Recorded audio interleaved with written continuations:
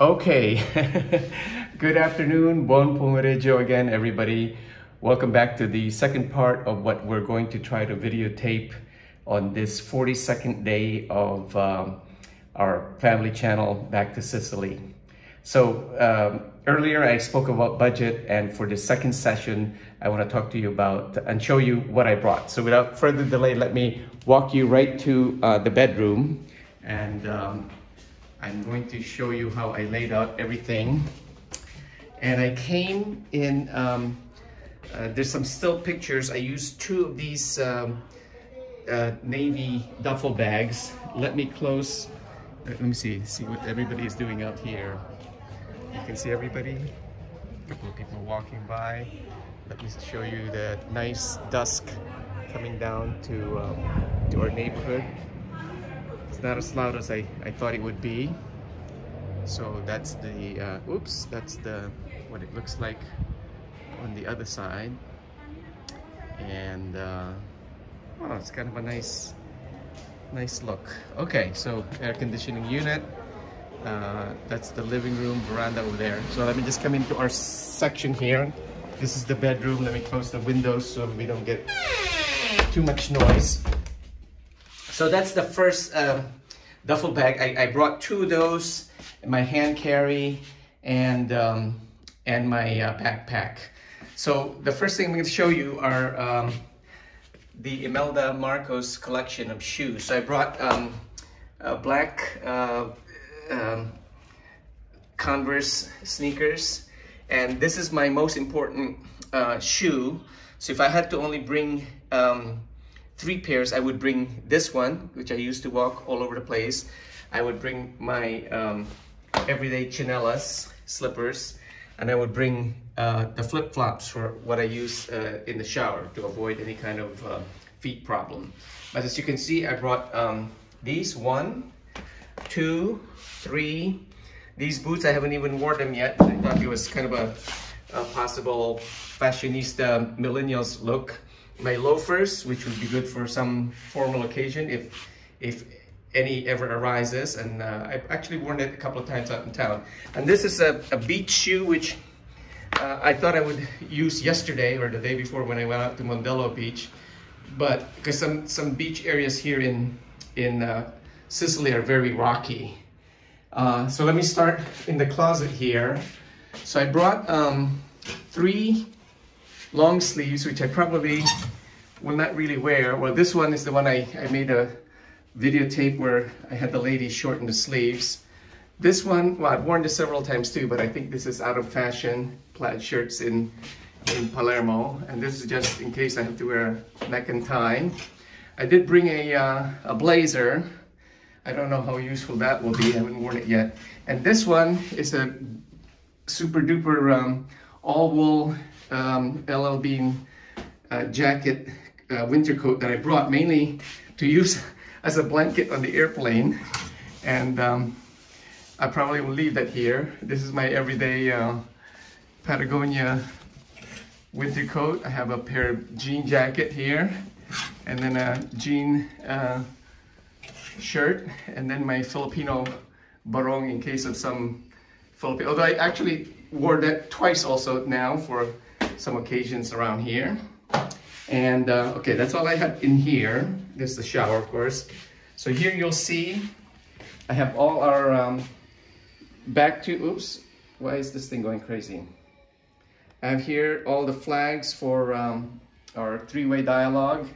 Puerto Rican flag, Cuban flag, Filipino flag, Puerto Rican flag, and the US flag. There you see, here's some crazy stuff. I initially thought when I first arrived, or before I left rather, that I would stay in Palermo the first week or 2 and then try to go camping somewhere near the Navy base over on the other side of the island near Catania. So I brought a tent, and I brought an air mattress, and I brought a sleeping bag. So actually the sleeping bag has come in handy, but we'll see what happens to the tent and the air mattress. So I have pajamas there. I just threw that in at the last minute, which actually has come in handy now that it's beginning to get a little colder. So I only have my jeans, 2 pairs of chinos, the regular beige ones, khaki ones, and this bright red one. This is a swimsuit and my swimming shirt. My 1 pair of warm socks for the airplane. And then I have here 1, 2, 3, 4, 5, 6, 7, 8, 9, 10. There are 2 hanging out in the laundry. These are those half-seas. I don't really like them. I just don't feel like I'm wearing socks. So t-shirt wise, I have 1, 2, 3. This is a t-shirt. 4. And I think I'm wearing 5. There are 2 out hanging outside, 6, 7. And then 2 polo shirts and 2 regular round neck t-shirts. And I have that bandana, which Timmy, my wife's making fun of me because I was using that before as sort of my mock-up face mask, using a couple of rubber bands. I have a pair of gloves, my scarf and beret for when I go home, when it's freezing cold out in JFK airport while waiting for my ride. I brought two sweaters and a raincoat, a box of masks, spare glasses, spare sunglasses.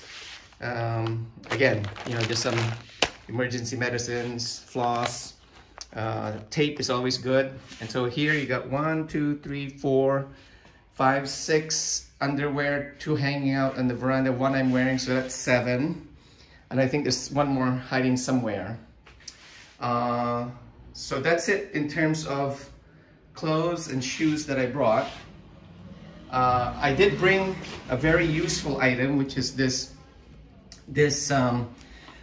cart. It really saved my life in terms of carrying the 2 duffel bags and my entire load, which probably is about 100 pounds. Here's some more extra toothbrush, nail files, razors, deodorant. Oh, these are very handy. I use these. These are some plastic ties that I use. These small ones I use to put in between zippers for my both the duffel bag as well as my hand carry, just for security.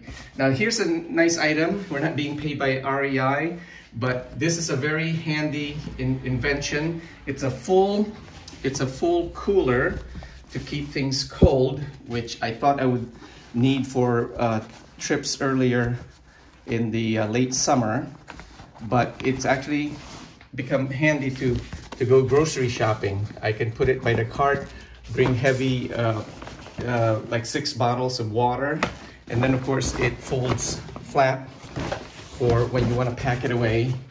And I usually put it in the bottom of the duffel bag, but I normally put it over here in this guy when I go shopping for the big liter bottles of water.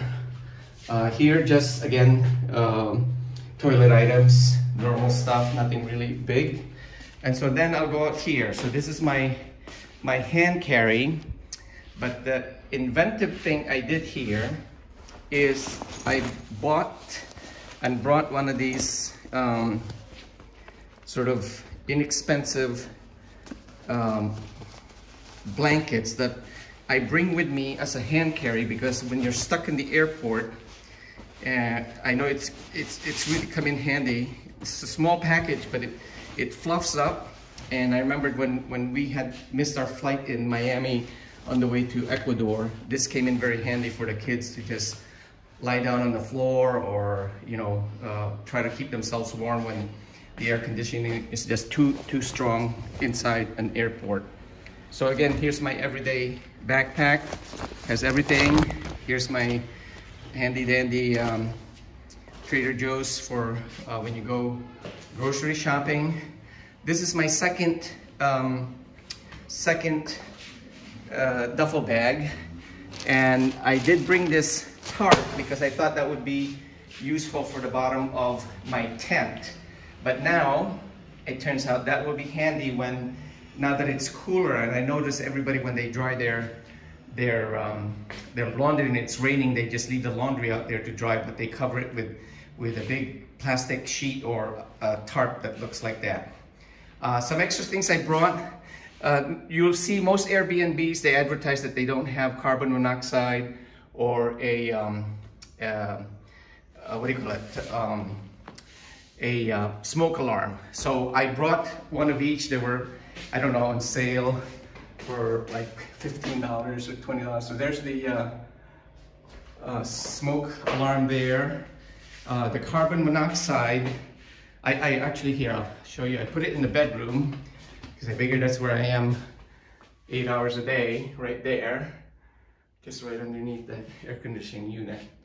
So again, you see the windows, and let me go out and finish this up.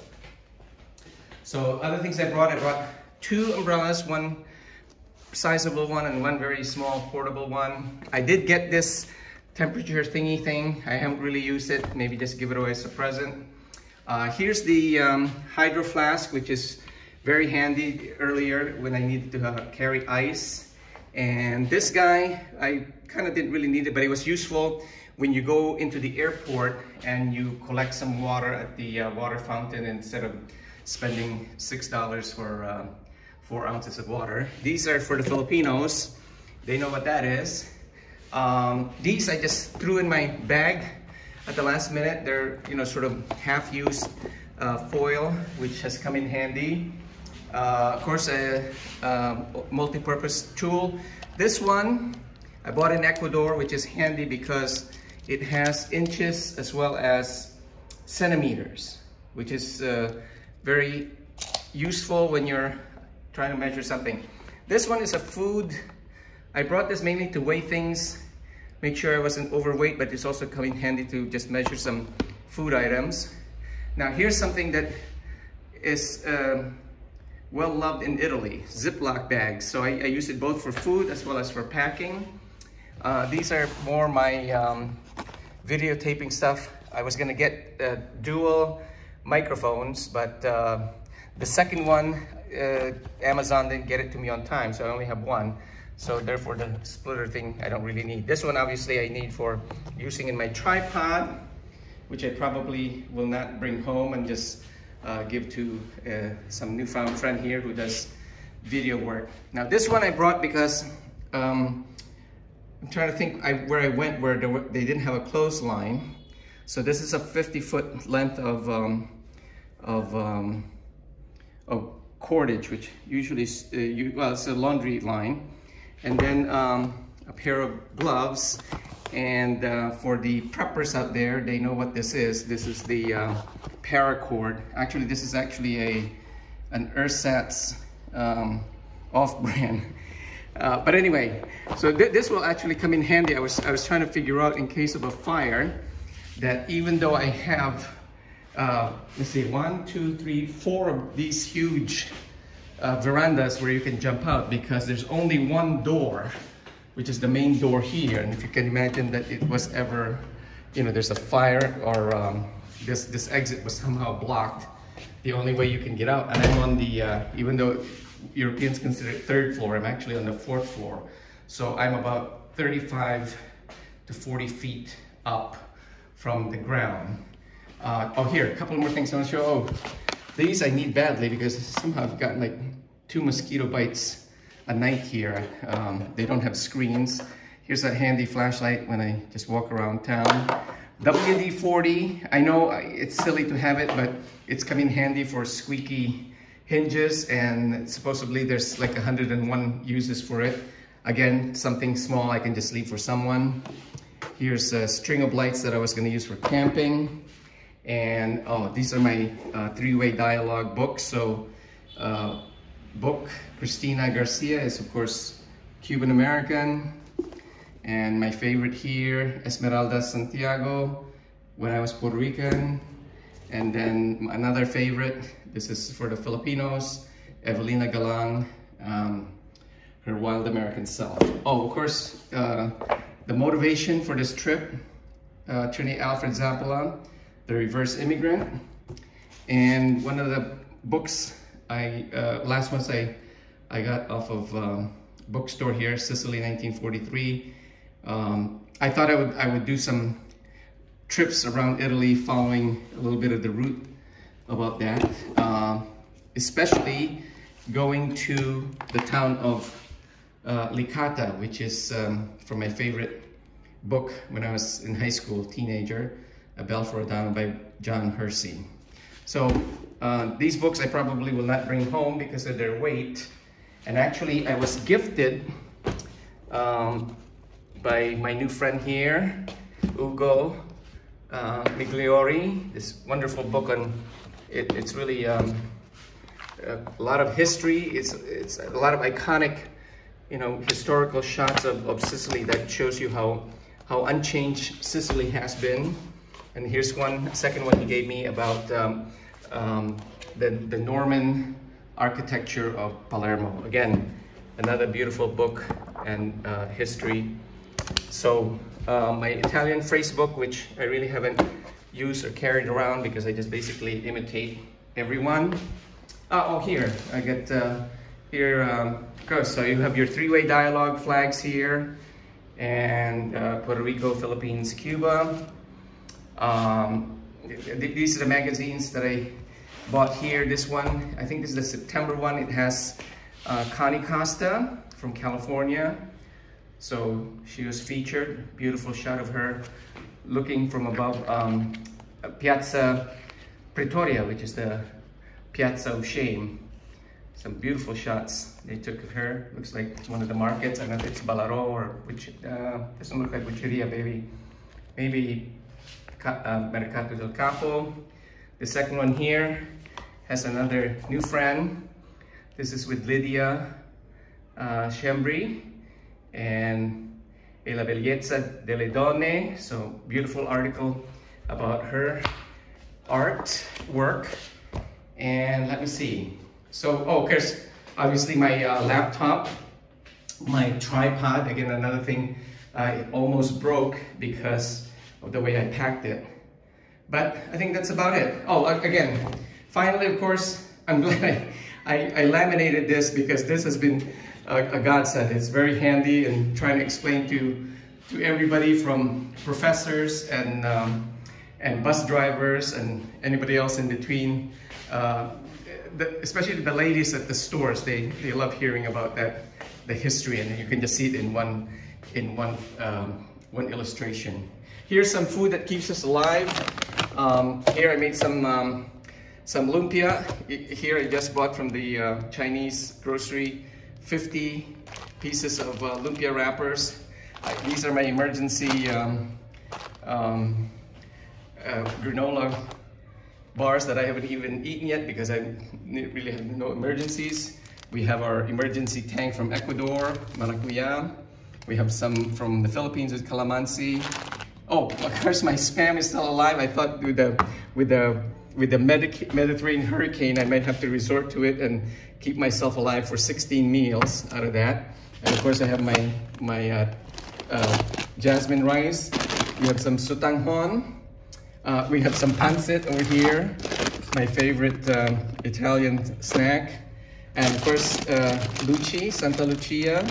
Have some, I'm gonna make this tonight, a little caprese with mozzarella cheese. And we still have some pancit mix. I have one more soup to make. Oh, and Cebu mangoes, of course, another emergency pack. And just some normal ragu alla bolognese for just throw in some quick spaghetti. I mean, nothing to it at all. So yeah, and of course you can, you know, these are normally about €4 a bag, but it was on sale for half price last Friday, so I bought a couple of more. And with that, I think we will close in terms of stuff I brought. Oh, I brought these also because you never know that Airbnbs are supposed to supply things, but usually when you get their knives have been so well worn by other renters before you. So here you can see you can grilling there, and even here you see the frying pans. After a while it gets kind of worn. So actually I bought this one myself just last week for, it was, again, there's a lot of half sales here in Palermo. I figure just it's healthier to have the Teflon finish, not all scratched up and you're eating half of it. So all right, let me close out for tonight. Maybe a final look outside as the sun goes down. Oh, well, here, I put my thermometer out here and let's see what it reads.